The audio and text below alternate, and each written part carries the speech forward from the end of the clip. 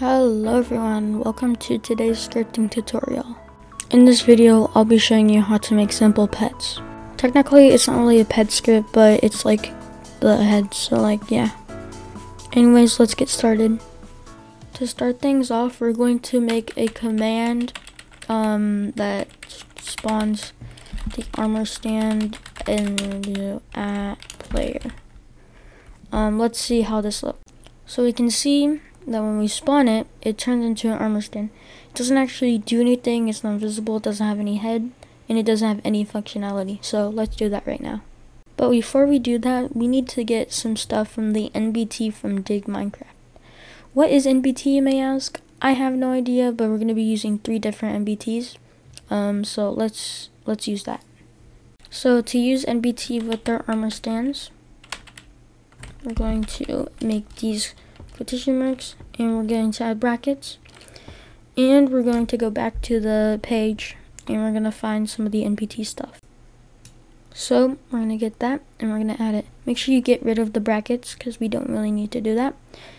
And to add more, we just add a comma and then the next one. Now we're going to add the invisible tag. Make sure you get rid of those brackets, and we add another one.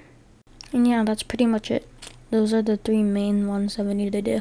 But when we actually spawn it, we can't even see if it works because we haven't gave it a head. Let's do that right now.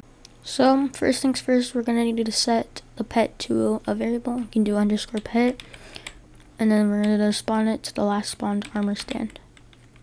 Now we're going to set the helmet of the pet to, and then the player head.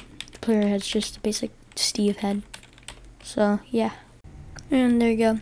In 2 minutes, we got this completely functioning pet spawning, but now we need to work on the other functions. But we have to actually assign the pet to a UID so the script knows that we're trying to make the pet move with this player's pet and not other player's pet. So now we're gonna make it so the pet moves. We can start by making an on any move event. Now we're gonna check if the entity is a player. I also did a mistake on this part. I put at instead of is, so that's how to fix that. So now we're gonna set some accesses. What is an access? Well, it's X, Y, and Z, which is chord, basically. Now we're gonna need the X chord, and we're also gonna need the Z chord. We also need the world for the player. And now since we have the X, Y, and Z, and we also have the world, we can import it into a location. We can basically just put the X, Y, and Z. This has to be in the correct format. If it is not, then it's just going to be weird. And then it's going to be in the correct world. So now since we're using that data, we're going to go over here and we're going to write teleport pets to player's UID, or you can copy and paste it, whatever, to spawning 2. So now let's test it. You can see that it teleports to the player, but it actually goes inside of the player. We don't want that, so let's fix that right now. So to actually fix this, we're going to do some addition to the Y chord. And do 0.5, 0.45, negative 55, and 0.75. And now when we go to reload it, it will actually teleport to the side, which is nice. But I kind of want it facing me, so let's do that right now. So using the underscore spawning 2, we can add the pitch to 0.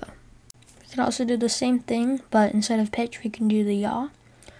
For the tutorial, I'm going to use I'll do 100, 110. I mean, but now let's test it. So after doing that, it doesn't actually look at you, but it's close enough, and it's for the tutorial, so I mean, yeah.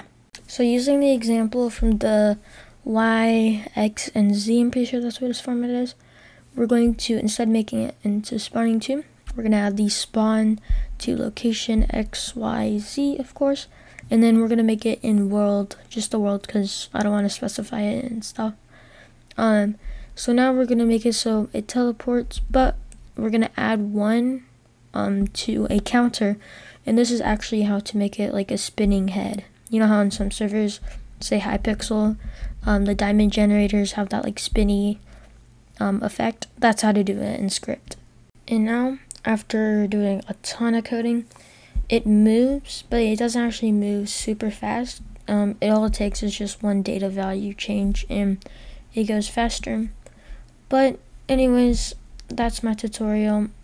Hope you enjoyed, and I'll see you in the next one.